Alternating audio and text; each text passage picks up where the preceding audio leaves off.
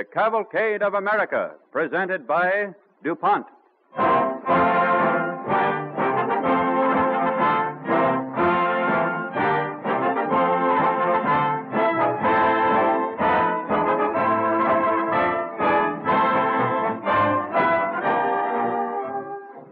This evening, the DuPont Cavalcade presents a story featuring highlights in the early history of our country's most valuable mineral, king coal. Of bituminous, or soft coal, our nation possesses vast deposits. Of anthracite, or hard coal, we have the Earth's greatest supply. It was the discovery and use of anthracite that constituted America's unique contribution to the history of coal. Our story of chemistry at the close of the broadcast deals with a new and remarkable improvement in the coal mining industry that makes it easier to give you better coal for your furnace. This chemical achievement is another splendid example of the DuPont pledge. Better things for better living through chemistry.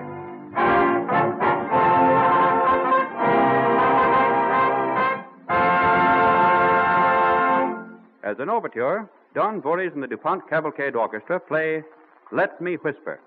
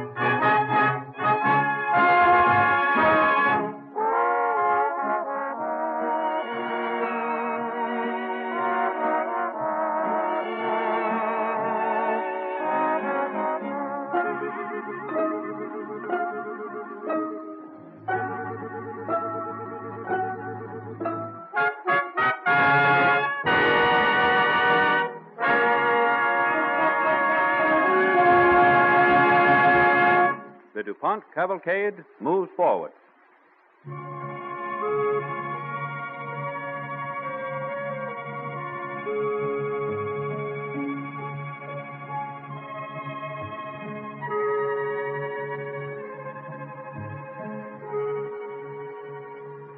In the time of the Carboniferous Age, millions of years ago, the world was covered with massive forests and jungles of giant ferns. As these great forests toppled into swamps, this decaying vegetation was crushed deep into the earth, and transformed by heat and mammoth pressure into deposits of carbon minerals, diamonds in South Africa, coal in Europe and Asia. Marco Polo found coal being used in the Orient. It was first shipped to London in 1240. The story of coal in America begins on a morning in 1679.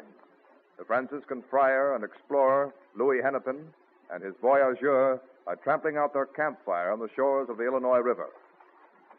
There. The fire's out, my father. Then we'll get the canoe and paddle further down the river. Hey, wait, Jean. There are still some embers burning. The fire resists my best effort. It's not the sticks that are burning. Scrape those ashes away, Jean.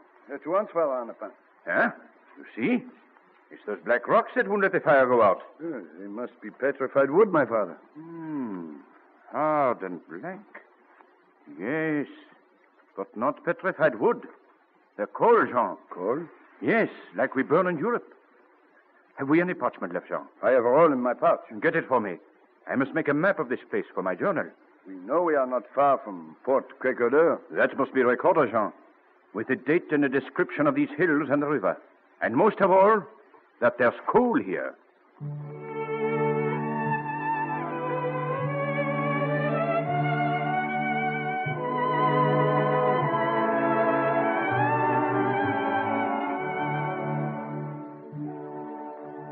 The first historical mention of coal in America occurs in the journal of Father Louis Hennepin. As the colonies developed along the Atlantic seaboard, small deposits of bituminous or soft coal were found, and in the James River district of Virginia, some mines were opened. A few outcrops of anthracite were discovered in Rhode Island, and in 1766, more of this hard coal was unearthed in the Wyoming Valley of northern Pennsylvania by a group of Connecticut pioneers. It was first burned by Obadiah Gore, a Wilkes-Barre blacksmith, in 1769. Bringing anthracite to the early American colonists was the work of the men of the Schuylkill Valley of Pennsylvania. One day, a hunter named Necco Allen bursts excitedly into a tavern in Pottsville and approaches a table where two men are sitting. Shoemaker! Whetstone! Wait till you hear. Why, it's Allen. What's the matter, Necco? I've got something important to tell you. Last night, I built a campfire under a ledge of rock. And I suppose it burned the whole mountain down. Oh, let him finish, Whetstone. Go on, Necco. Well, he's almost right, Shoemaker. I woke up in the middle of the night. I saw a great light, and the ledge was burning, hotter than a July wind. Oh, so you set fire to the trees. No, not the trees, the ledge. The ledge of rock, that's what was burning. You've spun more yarns than any man in this town, Necco. This beats them all. Ledge of rock won't burn. Well, this one did, I tell you. That ledge of rock was burning by itself. What was it like? Well, I couldn't tell till daylight. It was hard, shiny, and black. Wait a minute. Black? Hard? Yep, that's it. Hey, sounds impossible. Well, after all, there's no reason why it shouldn't be as true here as it is in the Wyoming Valley. What are you talking about, Whetstone? Why, up there, blacksmiths like me claim they burn rocks. Hard, black, shiny rocks. They call it stone coal. You think Necco's found an outcropping here in the Schuylkill Valley? Yeah, it's possible. The only thing is, nobody but blacksmiths think it's worth a penny. Bill Morris found that out when he tried to sell some in Philadelphia. But it burns, I tell you. Let's dig out some of this coal and see for ourselves.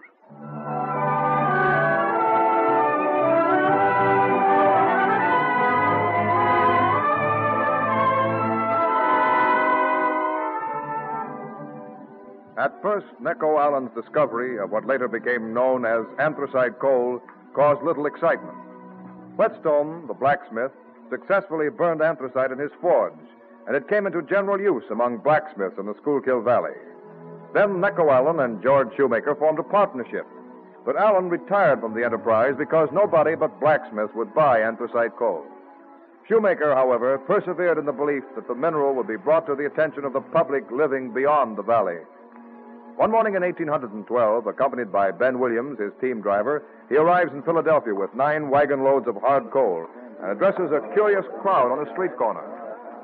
Hold the horse steady, Ben. Yes, sir. Whoa. Gentlemen, Let's hear what he has to say. I have here 9 wagon loads of stone coal from the Schuylkill Valley.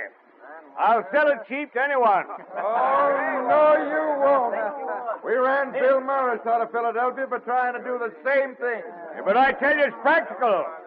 Not only do our blacksmiths burn it, but Mellon and Bishop used it in their rolling mill. They say it heats iron faster than any fuel that was ever burned. How do we know? Stone coal is a good fuel. I've tried it, and I know. It's a fool's fuel, that's all, boys. Them wagons full of black rocks burned? Those Schuylkill sharks are going to hoodwink us. We don't like imposters here. Get out of town. I'm no imposter. Just to prove it, I'll even give it away. It'll burn. Just let me show you. They're not trying none of your tricks on us, stranger. Hey, just a minute, boys. What's going on here? Hey, stranger. Who are you, anyway? My name's George Shoemaker. I'm from Pottsville. Well, that coal can't be worth anything if you want to give it away. Why, bless you, sir, I don't want to do that. But if I have to give it away to prove I'm honest, I'll do it. Well, now, I like your spirit, Shoemaker. I'm Josiah White. Erskine Hazard and I have a wireworks plant up at Schuylkill Falls. Well, I'm glad to meet you, Mr. White. I've heard of your firm. You say Mellon and Bishop burned this hard coal in their rolling mill? Its heat made their iron pass through the rolls like lead. Well, sir, I believe I'll take a chance with your product. Yeah. Judging from the reaction of this crowd, I'd say you won't sell any of this hard coal in Philadelphia this morning. But send us a wagon load over to Schuylkill Falls. I'm going back there now. Well, thank you, Mr. White, and you won't be disappointed. Well, I hope not. Best way to see if that coal of yours is any good is to try it out. Yes, sir. Well, you know where to send it. I know. Thanks. Let me through you. Now then, gentlemen, you saw Mr. White purchase a wagon load of this coal. Don't that convince you? You might be able to swindle him. Not us, though. Let's run the trickster out of town. Right. Come on. Whip up the team, Ben. We got to get out of here. What about our other wagon? Leave him here. We'll send this one to White. Hurry. Use your whip. We'll never get out of here alive. You're right, sir. They're throwing stones, sir. Keep your head down. They're bad shots, thank heavens. We can get around this corner. We'll lose them. Horses can't go any faster, sir. You better hang on going around this corner. Oh, I thought we'd turn over. Well, they're out of sight anyway. This street's too crooked.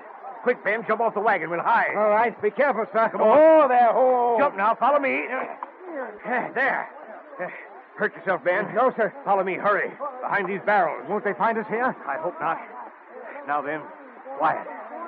There's the wagon down there. Come on, men. There's the wagon. They must be around here somewhere. Nobody's on the wagon. Jump it over. Come on, Dot. Heave. Now search for him. Find the dog. We'll get him. Yeah, maybe they ran up the street further. Ain't likely they'd hide right inside of the wagon. Don't see no sign of them nowhere. Hey, come on, then. They must be down the squares away. Or over the next square by now. Scatter and look for them, quick. We're safe until nightfall, Ben. Just stay quiet. They dumped over our last wagon load. How will we send Mr. White his coal now, sir? We'll send him a load from Pottsville. We promised him one. He'll get it.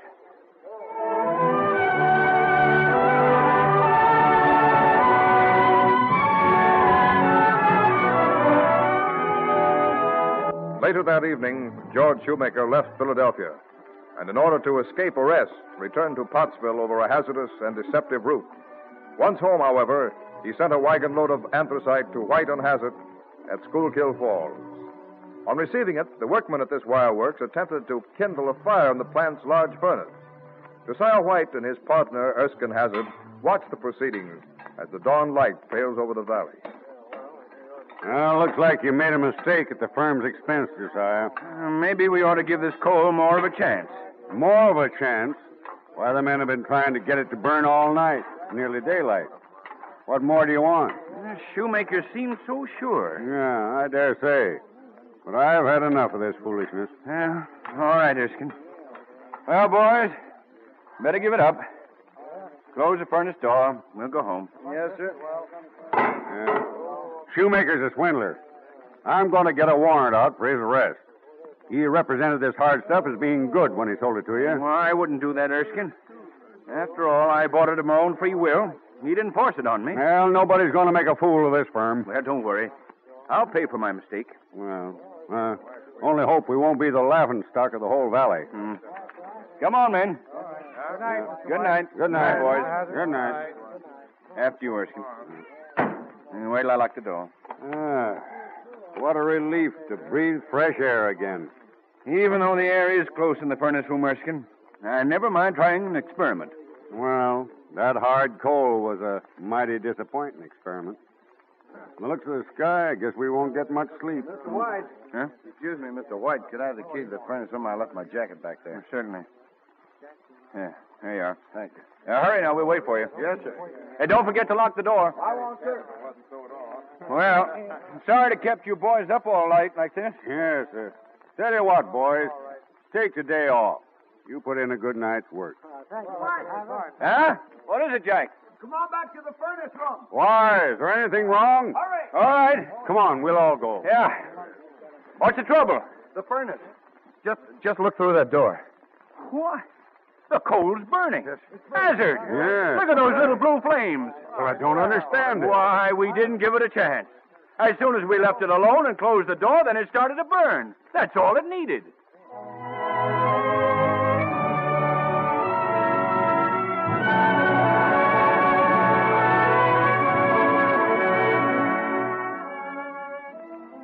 Discovering the value of hard coal, White and Hazard began using anthracite for industrial purposes and became active pioneers in the distribution of hard coal throughout the Lehigh Valley.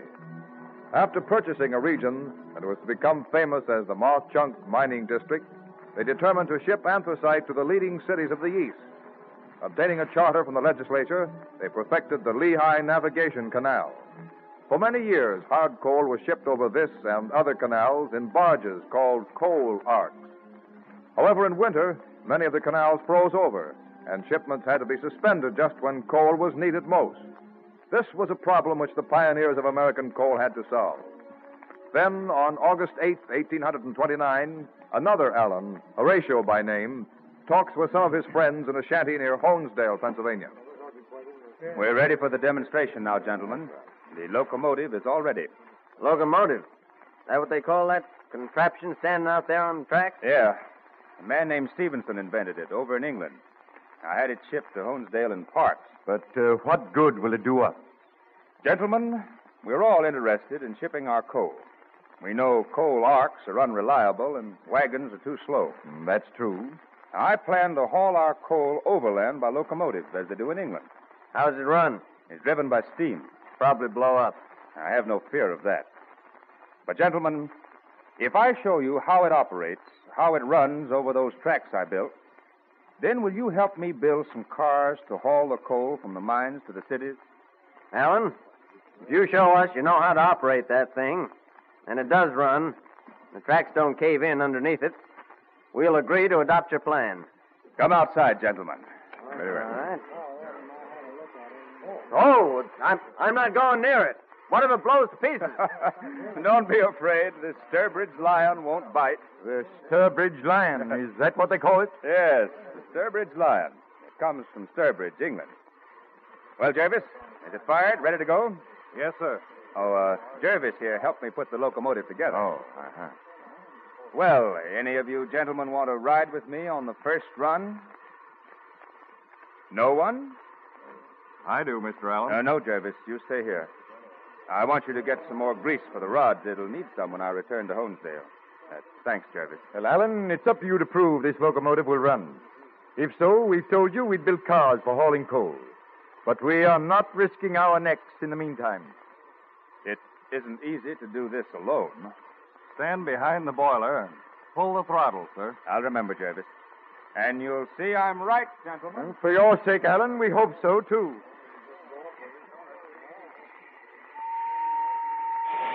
Well, at least it hasn't exploded.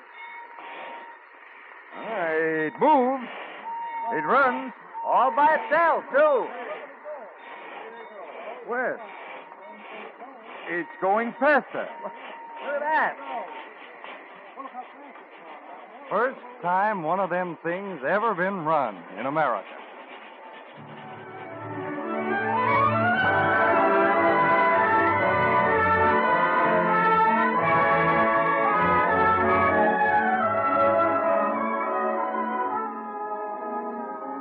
first locomotive to appear in the Western Hemisphere was operated not to carry passengers, but for shipping anthracite coal. Our nation has honored the Sturbridge Lion, preserving Horatio Allen's little locomotive with its giant smokestack in the Smithsonian Institution in Washington. Railroads and the coal industry started to grow together. Where railroads went, man followed. And where man went, more coal deposits were found as the country expanded westward. It is early in the year 1844. A young man and his wife drive their covered wagon up to a tall colliery at Wolf Creek near Minersville, Pennsylvania, where a crowd is assembled. Oh. One of you boys tell me how far it is to Buck Run? Just shy of 8 miles, stranger. Well, thanks. We can get there before sunset, Betsy. We'd better hurry then. I take it you don't live around these parts, stranger. No, I'm going out west. There's nice-looking machinery. What is it? The colliery where we break up the coal after we get it out of the mine. Oh. Know anything about machinery, stranger? Well, I should. I used to be a mechanic in a textile mill back in Connecticut. Oh, well, we don't know much about mechanical things on Wolf Creek. There's only one man here who really knows anything about that, Joe Batten. Mr. Batten. Yes? Come over here. Here's a man you might like to meet. He's a mechanic. Indeed. What's your name, young man? Jim Owen, Mr. Batten. This is my wife. How do you do? How do you do? Looking for work around here, Mr. Owen? Well, sir, to tell you the truth, I'm on my way out west. I figured I'd do a little prospecting. Might find gold. Are you from Minersville, Mr. Batten? No. I came over here from Philadelphia. Gideon Bass, the owner of this colliery, has installed an invention of mine for breaking coal into marketable sizes. Oh. As a mechanic, you might be interested in watching the demonstration. No, I sure would, sir. Good. Come along, then. We'll walk over closer to it. Let me help you out of the wagon, Mrs. Owen. There you are. Do all these men work here, Mr. Patton? They represent other mines hereabouts. What is your invention, Mr. Batten? Well, it's a device for getting coal ready for the market faster than it's ever been done before. It's a coal breaker. Yes? You see, when the coal is brought to the surface, it has to be broken up by hand. I know. Well, I've invented a system of cast iron rollers with projecting teeth. The mine material is sent through these rollers and dropped into a bin, like this one here at the side of the colliery. Oh, yeah. Then it's ready for shipment. Hey. Ready to start the demonstration, Joe? Yes, we're all ready. Oh, Mr. and Mrs. Owen, meet Gideon Bass. How do you do? His How do you colliery. Well, yes, we're ready, Gideon. All right, gentlemen. We'll start the demonstration of Mr. Batten's invention now. How long will it take, Mr. Batten? You'll see for yourself. You ready up there, Pete? Yes, sir. Go ahead.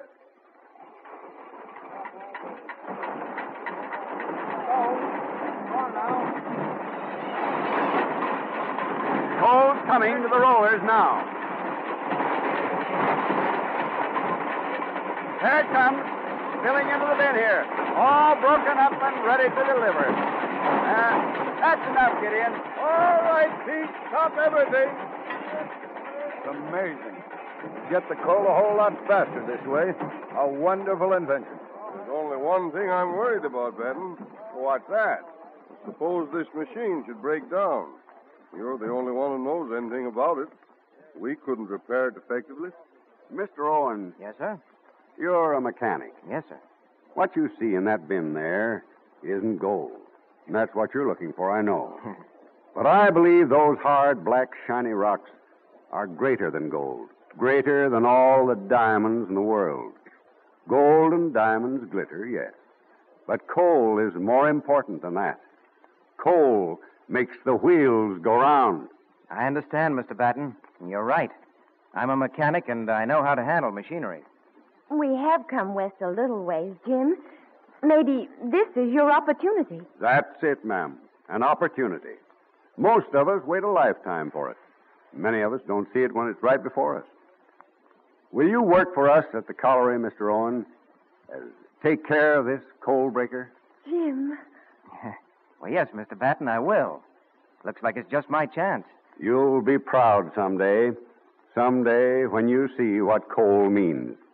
You'll not only be helping to produce better coal, you'll be helping to build a nation.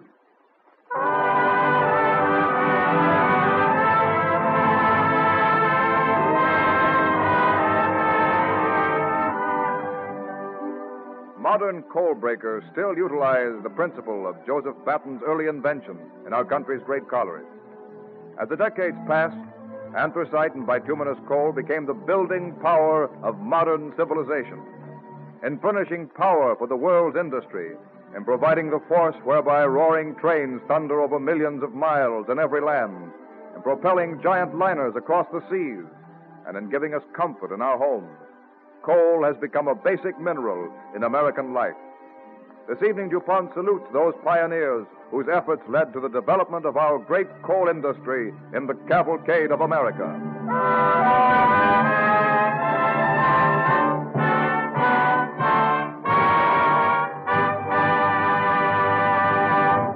As long as coal has been mined in America, the DuPont Company has helped make it possible for the consumer to heat his home at low cost by providing efficient explosives to blast great quantities of coal from the earth safely and economically. When anthracite coal comes out of the earth, a large amount of slate and other unburnable rock comes with it. In early days, the product of the mine had to be sorted out by hand. Boys were hired to sort through the lumps, throwing the slate and rock aside and saving the coal. And then various mechanical devices were invented, none of them capable of doing a perfect job in removing the unburnable material from the coal. Now, after almost 100 years, this problem has been brought close to solution through a remarkable development by DuPont research chemists. As long ago as 1902, DuPont research chemists foresaw the possibility of an improved separating process which would depend not alone on mechanical devices, but on nature's law of specific gravity. This idea can be illustrated very simply by throwing a handful of wood chips and pebbles into a pan of water. What happens? Pebbles sink, chips float. DuPont experimentation over a period of 32 years centered around heavy liquids which would permit coal to float and let slate and other rocks sink, thus making a perfect separation due to the difference in specific gravity between coal and slate. The most difficult part of the job was to make and apply liquids that were not too costly and could be used over and over again without changing in any way. Another problem was to design equipment that would make the process workable.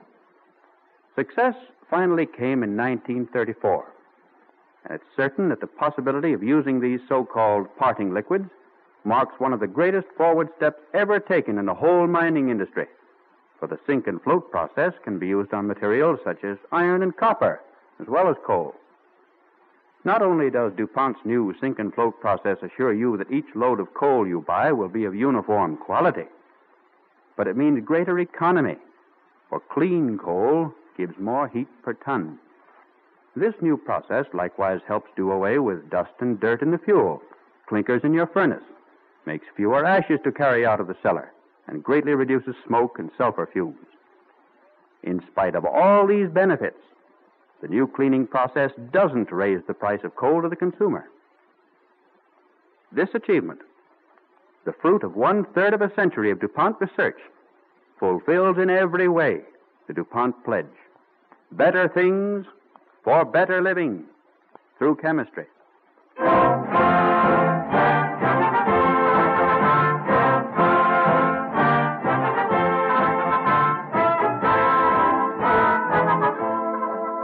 The story of Dr. John Gorey and how he perfected the first mechanical ice refrigerating machine will be the subject of our broadcast when, next week at the same time, DuPont again presents the Cavalcade of America.